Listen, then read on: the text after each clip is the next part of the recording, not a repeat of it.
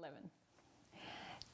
Do you have any beliefs or practices that are abnormal or bizarre?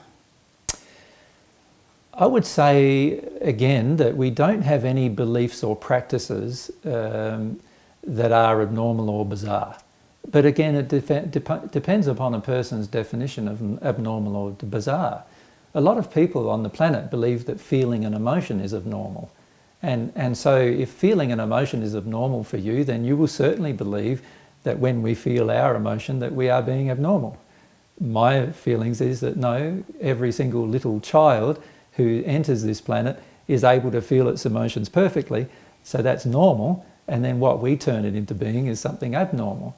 So I feel what is defined as normal or abnormal, bizarre or acceptable, it just almost completely depends upon what somebody has been brought up with over their life.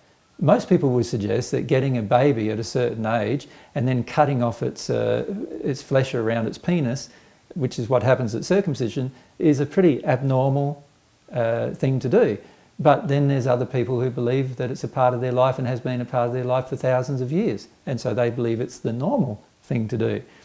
There are other practices such as getting a child who's only a few days old and sprinkling it with water and saying now that it's now baptized and therefore saved is a pretty abnormal practice, whereas other people, in fact over 1.5 billion people on this planet, generally practice that with every one of their children that they have.